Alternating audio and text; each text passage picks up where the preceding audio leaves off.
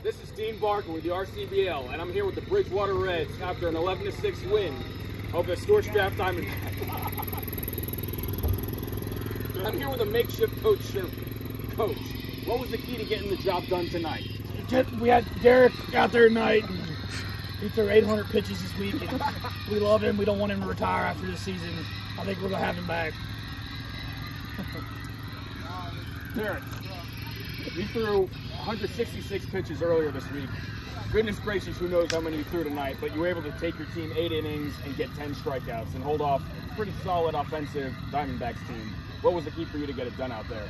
Yeah, they've got batters. They've got some good hitters. We've got a good defense behind us. I don't think there was many errors. And when we score, what was it, 11 runs, it's kind of hard to get beat. So I'm just trusting my offense.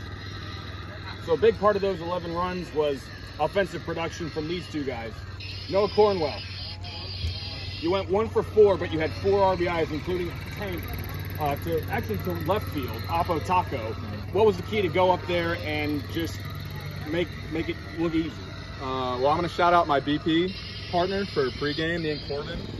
We've been working on, staying through the ball. So I've been working on left center, left field, and I got a pitch on the outside half and drove it. And yeah, that's what we've been working on before the game. So got to shout out my guy, Corbin. Nick Griffin, it was a big night for you. 1 for 1 with 2 RBIs, one of them being a homer out there, and 4 walks. What was the key to intimidating that opposing pitching staff? Pitchers are athletes.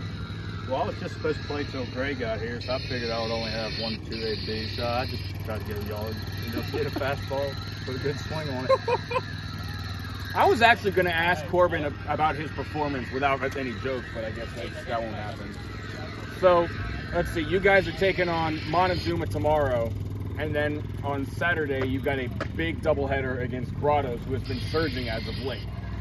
What do you think is going to be the key to keeping the energy going? And after Clover Hill's not giving you a break, they got the job done there. It's still a tie for first place. What's going to be the key with this remaining few games to break out of it and win that regular season title? Keep scoring 11 runs. We keep swinging the bats like we do. I think we got the best offense in the league.